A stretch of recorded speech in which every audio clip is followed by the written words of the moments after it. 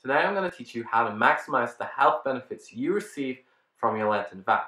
If you're not of a religion that observes Lent, don't worry, because this video could still be useful to you as the underlying concepts apply to everyone. So first off, what is Lent? Lent was a 40-day period where Jesus left Jerusalem and lived in the desert on his own.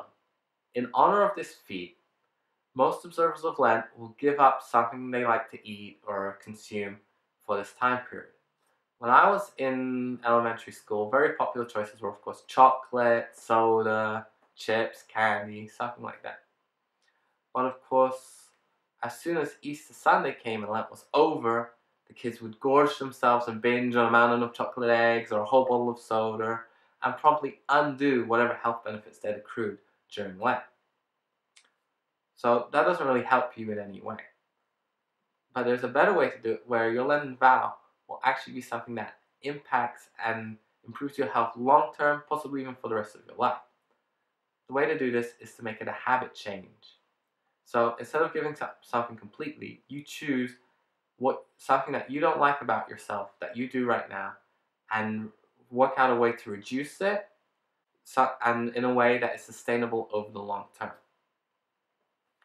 And what makes Lent special for this is that the 40-day period is a perfect amount of time for most people to change a new behavior into a habit that they can keep forever.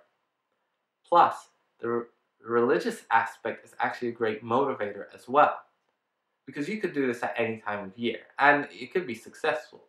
But at any other time of year, the promise you make is only to yourself. During Lent, you've made this promise to your God. And if you really believe in God, you're not going to want to break a promise that you've made, right? So when it gets tough and you're craving whatever it is and you really want to binge out, you're going to feel a lot more guilty if you cheat, and so you probably won't. So how do you go about doing this? Well, what you want to do is choose a sustainable long-term habit change. This normally will be a reduction instead of an elimination.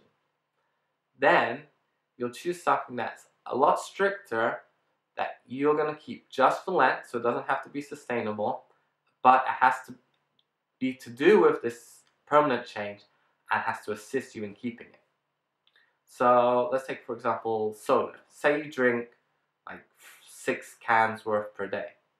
You're going to now limit yourself during Lent to 2 cans per day.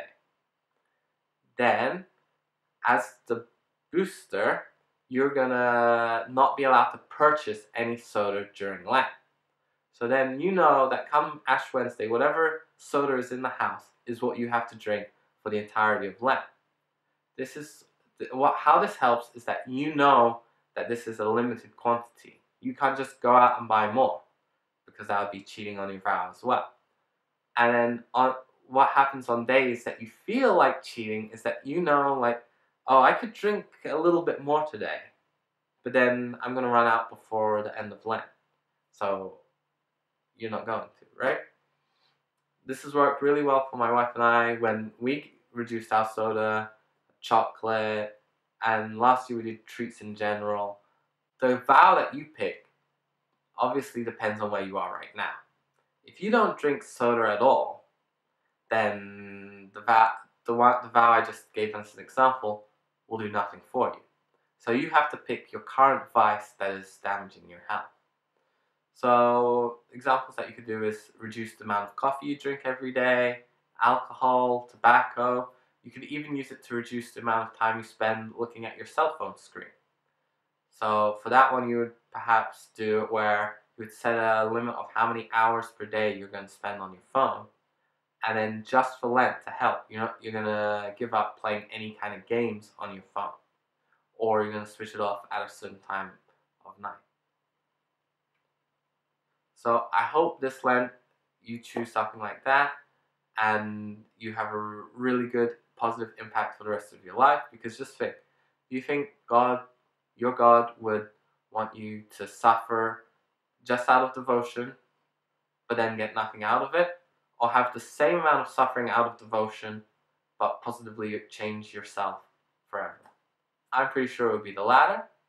So if you like this video, please give me a thumbs up and click below to subscribe, and leave me a comment saying what you're going to give up for Lent this year.